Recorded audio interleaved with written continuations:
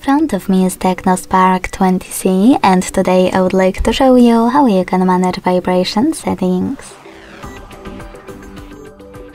Begin by opening Settings and tapping on Sound and Vibration.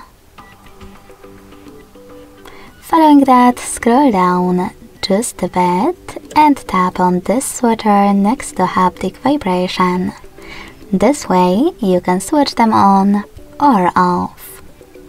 You can also select Vibrate Vocals and apply the best option for your incoming calls.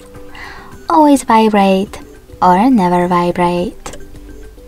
When you finished, go back, scroll all the way down and tap on Special Function. Then scroll all the way down again and hit Accessibility. Now scroll down again and finally hit Vibration and Haptics. By tapping on this switcher next to Use Vibration and Haptics, you can turn them on or off. If you decided to enable them, click on all of those switchers next to all of those features to enable or disable haptic feedback for them. Thanks so much for watching. If you enjoyed this video, don't forget to leave a like, comment and subscribe.